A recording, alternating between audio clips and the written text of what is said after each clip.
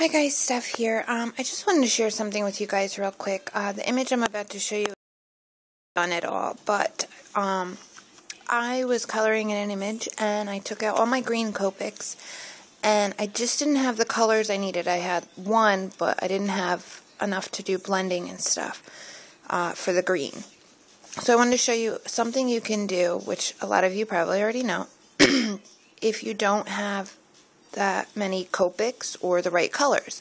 So I found a pattern paper that doesn't have that much pattern to it, but it was the color I wanted. And what I did is I paper pieced the outfit, and this is the only copic coloring on here is her face, her hair, and the 4-leaf clover.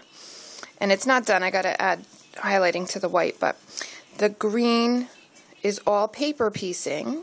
And what I did is I went in first with C5, then C3, then C1, and then with my colorless blender. And if anyone, sorry, hold on. Let me just, okay, mute that.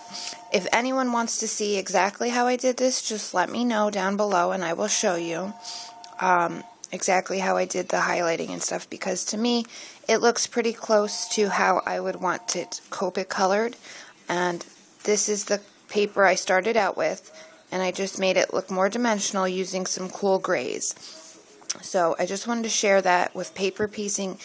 You know, you can do the same thing if you don't have that many copics. So little quick tidbit, and if anyone wants to see how I did that or isn't sure, you know, I did the paper piecing video, so if anyone wants to see the highlighting on the pattern paper part, just let me know. Thanks for watching. Oh, Ava wants to say hi. Come over here, honey. I need to find my puppy.